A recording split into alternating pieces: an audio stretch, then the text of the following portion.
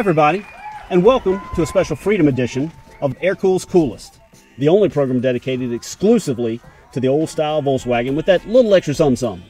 My name's Jim, and with me as always is my colleague Douglas. What do you say, Slug Dog? Hi there, folks.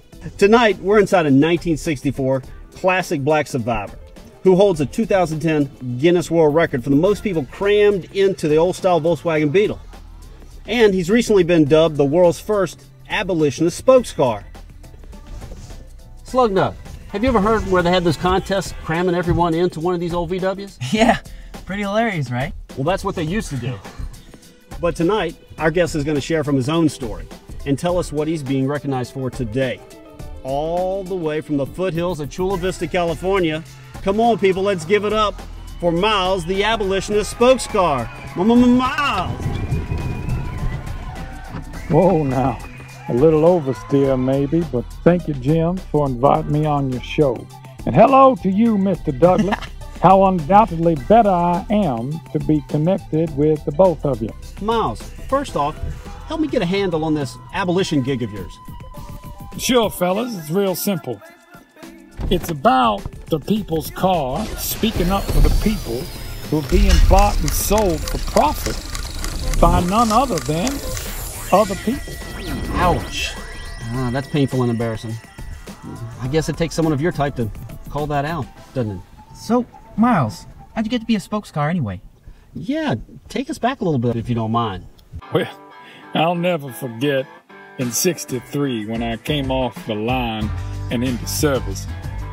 There was this voice thundering on the Sapphire saying the hottest places in hell are reserved for those who recognize a moral crisis yet maintain their neutrality. That silence is betrayal, and that the demands of inner truth drive us forward even when the road ahead is hard and long. And gentlemen, that voice still rattles inside me like a dream that lingers. Oh, 1963? It's like 50 years ago. Yes, sir. I've seen 50 years of that hard road. But I've been bought and sold, and bought and sold again. I've been passed over, passed off, and passed along through changing times. I've endured many a sordid season of service and neglect, and in some of my darker days, I've even been used to deliver them greasy pizzas. Before they put me out the pasture, that is. You mean the graveyard, right? Well, in my case, it was more like a long sinking nap. But thankfully, one day I was discovered, trim behind the weeds. I was pulled out and trailered home by an old hobby man with some extra time on his hands. But then there I sat, parked as a weekend project car, stripped and rusted, listening to CNN reports streaming 24/7 from the apartment above the garage. Now, many of them muffled reports were about people being traded for profit like they were guns or drugs. I think I've heard that it's something like the third largest criminal industry in the world. I couldn't just put my visors down and look away, because that dream was rattling again, and I could see that arc bending toward justice. So I sputtered up, self-started, and tore out of that garage on a mission to rescue even just one of those enslaved people.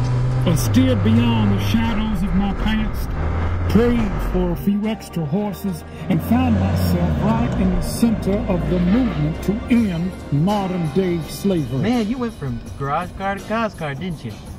Oh, yes, sir. I found my voice as the car of the people when I started asking how many I could fit inside if I thought I might just be able to set them free. I started with one, then another, and before I knew it, there were bridges of rescue and relationship built with people all over the world. I am what I am and do what I do for their freedom. Way cool. You put the get away, dude. Exactly. Miles, thanks for joining us on the program and for a unique look at how people treat each other. Well, the way I see it, it's just one more to love. Boys, it's been a pleasure. Unfortunately, folks, that's all we have time for today.